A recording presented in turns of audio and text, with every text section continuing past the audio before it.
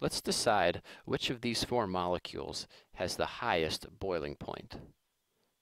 Let's learn what we've used about intermolecular force to help us decide. Now you probably recognize these molecules from our unit on organic chemistry.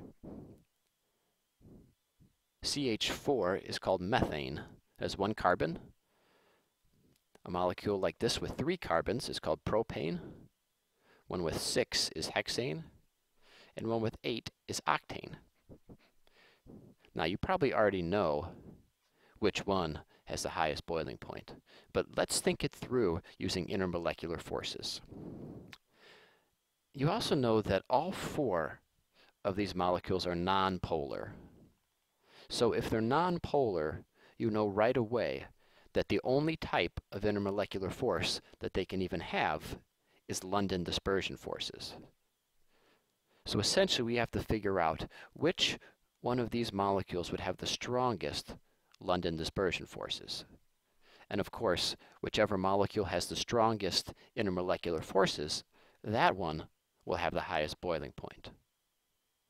Here are their boiling points.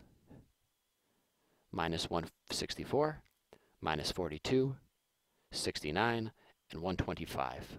So you can see the boiling point increases as we add more carbons. Well, here's the reason. All of these molecules are nonpolar and would only have London dispersion forces. But the larger molecules have more electrons available to participate in London dispersion forces.